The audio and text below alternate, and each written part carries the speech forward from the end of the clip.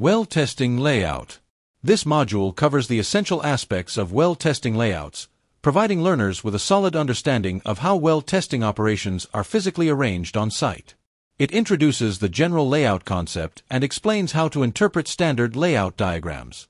The module also differentiates between onshore, land, and offshore layout configurations, highlighting their unique requirements and challenges. Additionally, it presents key layout rules and best practices to ensure safety, efficiency, and compliance during well testing operations. By the end, participants will be able to read and apply layout diagrams in real-world testing scenarios. The well testing layout is a representation of the individual pieces of equipment arranged to facilitate the production of the well at the surface. In this diagram, you can identify the names and positions of the various pieces of surface equipment that make up the surface well testing setup. Each component plays a crucial role in ensuring the safe and efficient testing and production of the well, from measuring flow rates to handling produced fluids.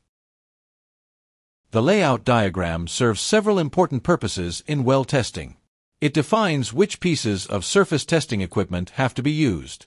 It identifies where the equipment is located in accordance to classified zones and recommended distances.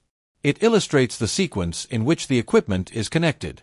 It shows the general piping with vent lines layout, ESD, and air lines. The layout diagram varies according to location, land or offshore operation, and well conditions, including sand production, flow rate and pressure, presence of corrosive fluids, H2S, CO2, and acid, and effluent properties, oil properties, and hydrate formation. Onshore or land layout diagram. In onshore rigs, the placement of various equipment around the wellhead and testing area is crucial for safety and operational efficiency. Oil and gas pits. Both the oil and gas pits must be located approximately 300 feet away from the wellhead and testing area. Additionally, there should be a 300-foot separation between the two pits to minimize risks. Oil burners, 2 units. Both oil burners must be positioned about 150 feet from the wellhead and testing area, with the burners placed on opposite sides. Vertical gas flare, 1 unit. The vertical gas flare should be located around 300 feet from the wellhead and testing area to ensure proper safety measures are in place for gas combustion. These distance requirements are designed to enhance safety and reduce the risk of accidents by maintaining proper spacing between equipment and hazardous areas. Nowadays, burners are more frequently used than burning pits on land, for both safety and environmental reasons. The lines connecting to the oil and gas pits, burners, or flare must be properly secured and anchored to the ground to prevent them from whipping or becoming a safety hazard. This is critical to avoid any movement that could lead to damage or accidents. Tubing is typically used for flare lines and vent lines, as it is durable and capable of handling the pressures and conditions present during well testing operations. Crossover connections are necessary between tubing and well test piping. These provide the proper interface between different piping systems and ensure safe, leak-free connections. Offshore layout diagram.